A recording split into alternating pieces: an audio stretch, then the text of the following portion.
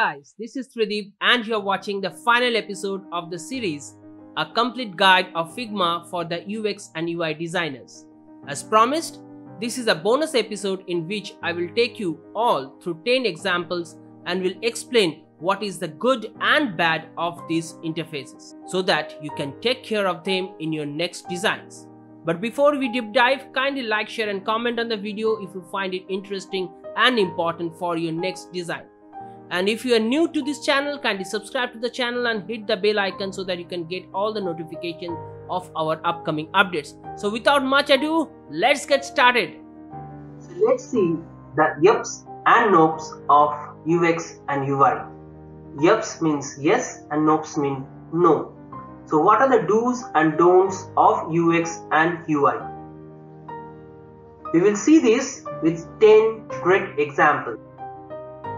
The first example, example 1. Which one you should use first? So you have an app where it can be any sort of app. So there are two types of screens for you. One is join us and one is welcome back. So when exactly you have to show this particular screen to your users? Very important thing. Well, there is no right or wrong here. If you are first time visitor, then show the first screen, that is the A. If you have a returning visitor, then show the second screen, which is the welcome back. So what exactly I mean is that if you have a user who is coming from this app for the first time, show them the join us or registering the app. But if you have a returning visitor who has used this app time and again, you can always direct them to the login section by asking them welcome back. Example 2. In which one user interaction will be better? The first one where we have an image, then various texts, and then the buy button which is diagonally at the right bottom side of the app, while in the first one it is linear top down, the buy button is at the first. Do I hear B? That's pretty much obvious, right, as it follows linear path top to down. However, Gutenberg principle says that A, as users tend to read from top left corner and then ends up at the bottom right corner in the form of Z or Z.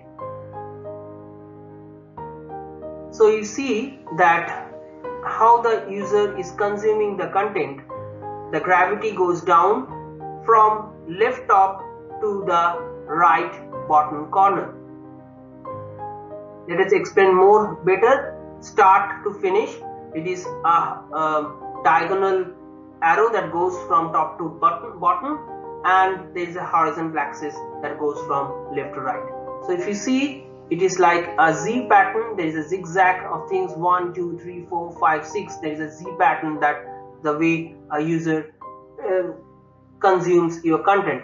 But there are other Gutenberg principles also, where sometimes your users can also consume your content in a F pattern or a X pattern. How do we know how our users are consuming our content? It's very easy. You can do a heat map test on your user experience, on your UX and UI, and you can actually check whether they are consuming your content in a F pattern, Z pattern or an X pattern. Example 3. Which one is a better user experience, A or B? In the first one, we have all our required field as red asterisks. On the second one, we don't have any restriction whatsoever. Well, for most of the users, it has come across that the first one looks very intimidating and they are being forced to fill up their detail. On the other hand, the second one looks very friendly, and you can also capture whether the person has filled in or not filled in by giving them very subtle error message.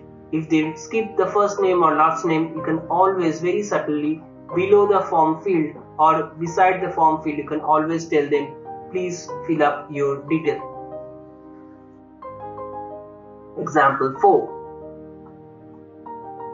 In which one user will fill the form faster? So this is a bit different. In which one, in the A or the B, you think that the user will fill the form faster? In the first one, we have the labels just above the form field. In the second one, we have the labels at the left side of the form field. Well, we have always found out that the A is a much more faster process, as the process is just top-down linear process, while the B, it is more zigzag because the eye movement happens in the zigzag format in the second one. Example 5. Which one is a better toggle button options? So don't think creating of toggle button is extremely easy. There are a lot of parameters that has to be taken care of while we are creating a toggle button. The first one, we have a hue separation. The second one, we have opposite colors or contrast colors, and the C is a totally different format where we are giving some different visual clues. So obviously you can see that the C option is a better option because it gives you a visual depth, a visual cue. How? Because you can very clearly understand that there is some level of sliding that can happen, and the public button is currently highlighted and not the private. So there is a depth of visual contrast. On the other hand, the B1 is an inverted color, and at this point of time we really don't know whether the public is selected or the private is selected. Same goes for the color hues, where we have opposite colors but still we don't know whether at this particular state the public is selected or the private is selected. Example 6. Which one is a better progress button option? So many times when we are updating a very large file, and say for example we have clicked the submit button and we are waiting for the file to get uploaded. In that particular point of time, sometimes there are preloader buttons or progress icons that goes on circling, or there are certain visual cues like some animation happens that shows that the form is getting submitted. So which one is a better progress button? Well, for the experts, it is the D, which came across as the most user-friendly submit button. The first one, the progress icon cannot fit inside the button. It is very ugly design. The second one, the button had to be stretched to fit the loader. The third one, the loader kept outside the button, occupying more space. So our whole square space is being wasted. On the other, the D1, the loader inside the button and color of the button is faded till it is submitted. So it loads inside the button. The entire loader thing happens till the entire loading happens. The color will change to the original blue. Example 7. Which one is a better UX? So over here, in the first one, you have your product, you have the product descriptions, then you have the continue shopping link, then you have the view cart link, and then there is a checkout button. On the other one, in the B, you have the checkout button at the first, and then you have the links of continue shopping and view cart. Which one is a better UX? Well, by placing the main call to action button first, many UI designers make a small mistake. They feel that their main hero button should be at the first. This purely is unnecessary as the checkout button's visual weight already garners eyeball. So if you see in the second one, we are actually following down, the eyeball goes to the view card, and then again it has to go up to click on the checkout button, which is a very bad user experience. Example 8. Which one is a better UX? So let us take a case study where we are actually unsubscribing from a newsletter. The first one actually gives you the question, do you want to unsubscribe from our newsletter? And they also give you a visual answer. Please type yes and press unsubscribe button to unsubscribe, right? So you have to type in YES and then click on unsubscribe. On the other one is very simple. You have a question, do you want to unsubscribe from our newsletter? And then there are two simple buttons. The first one is cancel and the second one is unsubscribe. You just need to click on the unsubscribe button to unsubscribe. Well, for though both of them works fine, but the first one indirectly gives the user a last moment to reconsider whether they really want to unsubscribe or not. This is much more beneficial for those people who have taken the effort to actually subscribe so many users. They don't really want to let go any one of the subscribers. So they still linger, they still ask them the last moment, do you really want to unsubscribe? And if they are actually typing out YES and then unsubscribing, that means they are 100% sure that they really want to unsubscribe.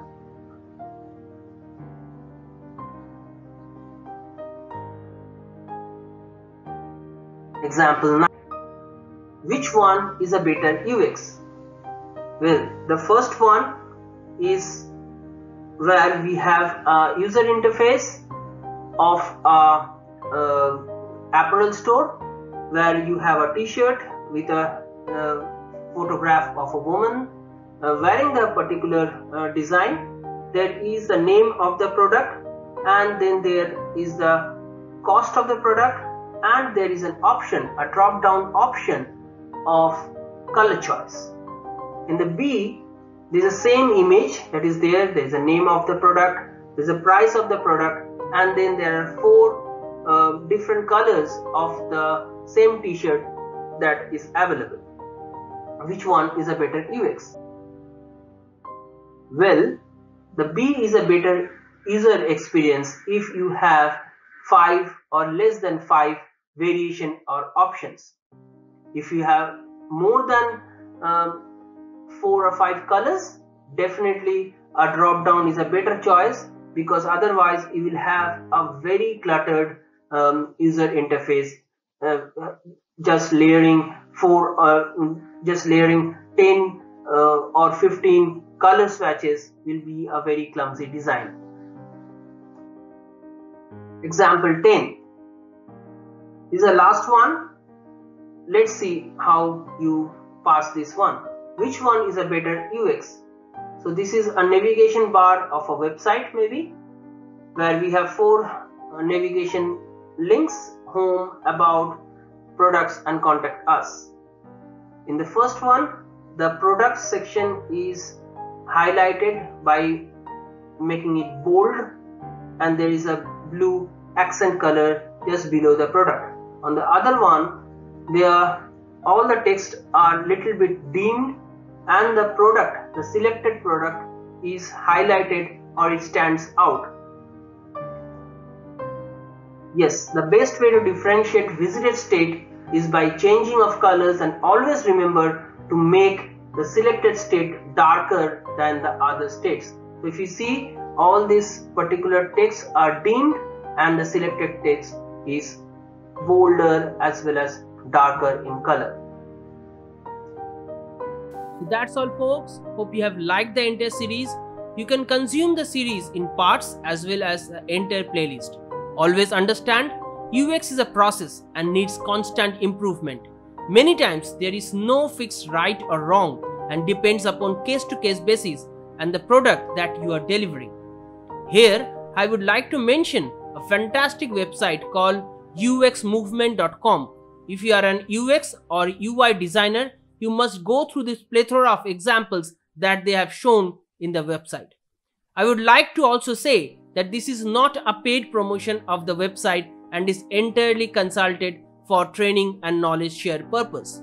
If you have liked the entire series, kindly like, share and comment on the videos, and if you are new to this channel, kindly subscribe to the channel and hit the bell icon so that you can get all the notifications of our upcoming updates. Till we meet again, goodbye and God bless.